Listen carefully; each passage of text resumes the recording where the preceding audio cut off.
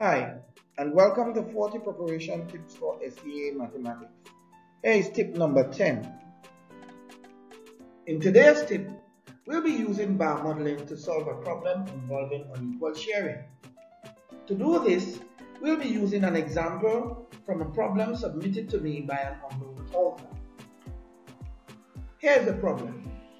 Larry and Lester went shopping. They both went with an equal amount of money. Larry spent $120 and Lester spent $150. At the end of the shopping, Lester had 2/3 of what Larry had left. How much money did Larry have after shopping? As with every worded problem, a good practice is to underline or highlight the most important points that emerge from the question. These are the most important points.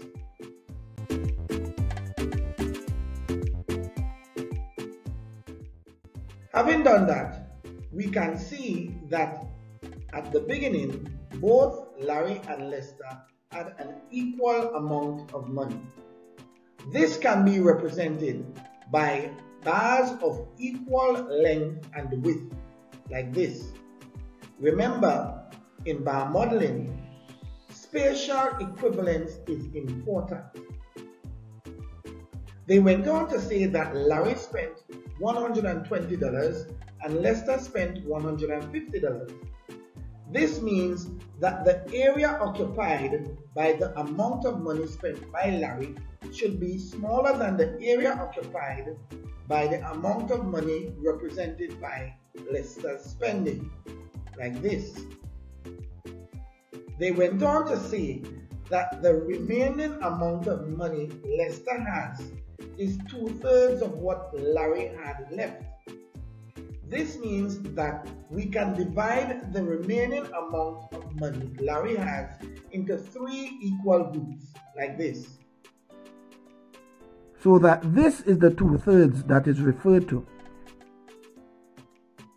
And this represents the excess money Lester spent over Larry's spending. This can be obtained by subtracting $120 from $150, and we would have $30. So this section represents $30. If you look carefully, this section is actually 1/3 of what Larry had remaining, so that 1/3 would be equal to $30. To obtain the amount of money Larry had remaining, we will have to get 3/3 of this amount. That is to say, 3/3 would be equal to 3 times 30, which is 90. This concludes our problem. Larry has $90 remaining. Thanks for watching. In tips 11 to 15, look out for me solving more problems using bar modeling. Please don't forget to like, share, and subscribe.